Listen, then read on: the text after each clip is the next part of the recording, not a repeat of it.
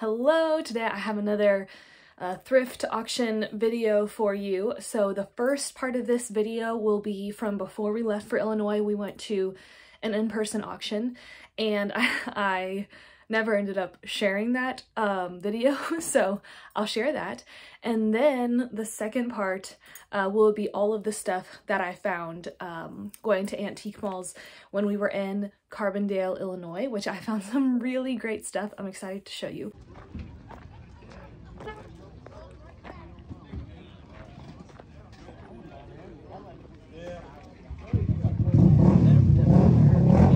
We are home and I'm going to show you what we got. This is a smaller auction today. Okay, here's the first thing. So this was what was left on the table, and so I got all of this for $2. And when I got home, I looked up how much they sell for, and one of these cans on the low end sells for like $15, but on the higher end, some of these sell for up to $50. I don't know if they actually sell for that, but that's what people have them listed as. So yeah, I haven't decided if I'm gonna put them all together, then sell them as a group, or sell them individually.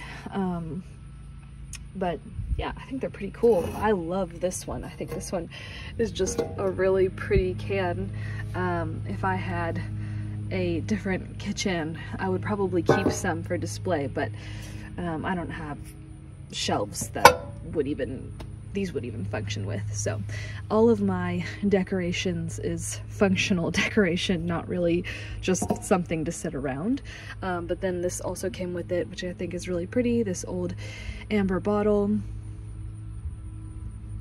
And then I got these brass bookends, and I think I got these for $3. Actually, I think I got these for $2.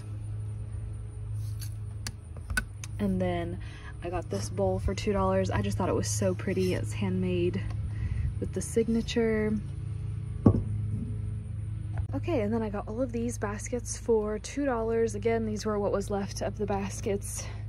I love this one. I will definitely keep this one for myself for gathering our produce next year, since we're pretty much done.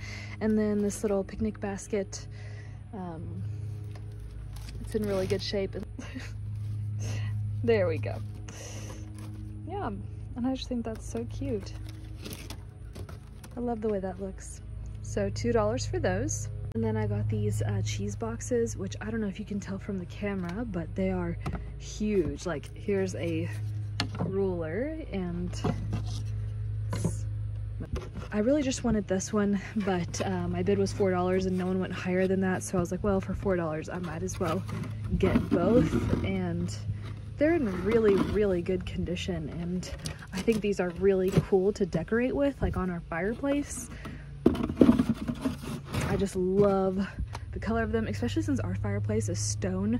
Wood goes really well on it. So $4 each for both of those. Okay, and then these items were in this basket, and I got this for $4. So I got both of these copper pots. This little cow, which I think is really cute, and then the cowbell, and then this is a cheese crock that doesn't have the lid, but I still think it's really cute. And then this obviously needs cleaning, but I think it could be pretty once it's cleaned up. And then the plate that matches, and then these two as well. And then the last thing is this sauerkraut or cabbage grater. So it doesn't have the little slidey thing that you grate it with, but it's very heavy and sturdy and big, and I think it's really cute for hanging on the wall. So this is the rest of the stuff that I found or got from this auction. So this enamel set I got for $6, and it was kind of, I didn't plan on spending that much. It was kind of like an in the moment purchase of going up higher, but yeah, I really like it. The cups are so adorable. I need to look on Etsy to see how much they'll sell for, because I don't plan on keeping these, but I think they are beautiful, especially this little mixing bowl, and I love the gray color of them. So I got those. And then I also, excuse me, I also got this what do you call it, cheese crock. I like that it says United States of America and the seal. It's really nice inside. So I got this one for $2. Okay, so now for the Illinois finds. You guys know I already got this. I shared this in the last video, but I thought I'd re-show it since it's with all of my stuff. This was $15. And then later on at another place, I found this beautiful marble rolling pin. I love this so much. I actually have been wanting a marble rolling pin because I feel like it's like definitely an heirloom item that you'll pass down to your children, and it is so heavy. So actually there's two items that are a really funny story. I'll show you the other one.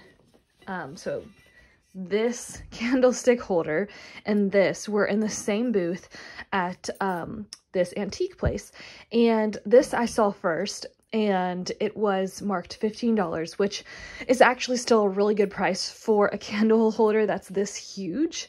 That's brass, but I was like, man, I would buy it if it was like $12. And so I put it back, and like I backed up out of the booth, and that's when I saw a sign that said 30% off everything in this booth. And I was like, oh my gosh. So I was so excited about this.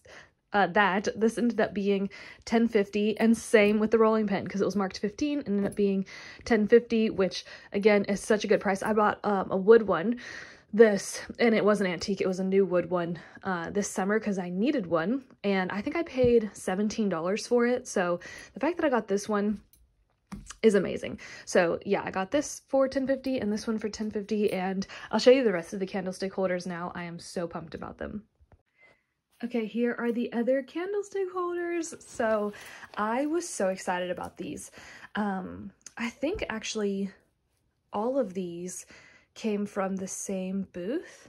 There may have been from two different ones, but they all ranged from $2 to $3. And this one I thought was so unique with the way that this handle is. And it's also made in Taiwan, which is very interesting for brass because it is solid brass. And then this one is like your usual traditional candlestick holder. I see a lot of these styles, but if you can see the size difference between these two, I love how small and adorable this one is, and the hammered brass I think is so cute. So I'm keeping this one for myself. And then there's also this one, which is, I'm not sure what type of metal. It's made in Japan, but it has, I don't know if you can see it, but the little engravings, there's different houses on it, and like each one's a different home style. Oh, it is so, so beautiful. And it is actually pretty heavy too. So yeah, I have no idea what kind of metal this is. I'm not proficient in these type of things, but it's so pretty. And then this one I also love. It is copper. So this is a copper pipe that they welded to a copper plate that they hammered, and then they just did this little makeshift handle. But I love the primitive look of it. I actually have already started using this. I put it down on our kitchen table. It very much goes with the style of our home. Any of these really could go with the style of our home, but I just love copper, and so I thought this one was so beautiful. So yeah, big time win on the brass candlestick holders. So pretty pumped about all of those. And then I got these two needles. So this was from a thrift store, and actually I only wanted this one, the size 5 one, because my friend Margot is teaching me how to knit when we were in Illinois, and the pattern that she found for me to make is this headband, and it needed a 3rd needle. So the style of knitting I'm doing is, I think, called knitting in the round. It's the needles that have the plastic around it. So I have that needle, but then you need another needle to like stick in. I don't know. I know nothing about knitting, but I am doing it and I'm having so much fun with it. And so I wanted another one, and I wasn't looking for these. I just saw this, and it was number 5, and that's what my other ones are. So I was like, oh, for $1, I might as well get it. So then the lady that was ringing me out asked me what I was knitting. So I was just telling her that I was learning, and she said she makes dish towels, but she uses size 8. And I was like, oh, that's interesting. And I was like, what kind of needles do you use? And she said, oh, I use these ones. And so I was like, oh, maybe I'll go back over and look for a size 8. So she goes over there with me, finds it, and then hands it to me and says, Merry Christmas, and tells me that these are her needles that she's selling. So yeah, I ended up getting both of these for $1 and thought that was so nice. So really excited about adding this. I love the idea also of like just having a lot of crafted stuff on hand so that when should the Lord bless us with daughters, I have plenty of resources for them to use and play with.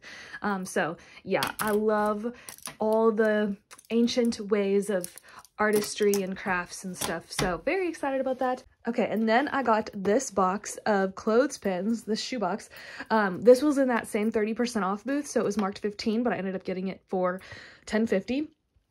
Which is awesome. I love this old style of clothespins. This is my favorite kind to use on the line. I find that they last so much longer, especially the new like clip ones that you get. They are made horribly. And so when I saw these, I was like, I have to get them.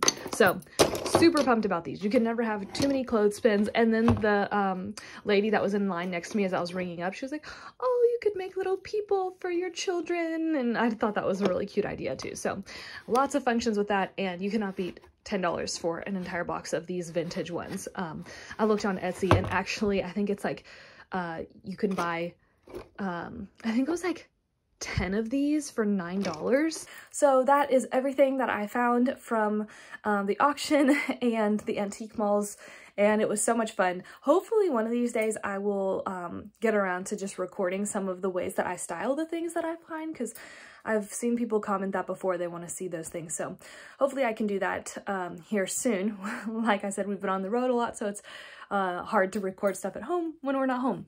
But I bless you all, and I hope that you have a wonderful day, and especially as we go into December, you're just enjoying every moment that you have at home. God bless.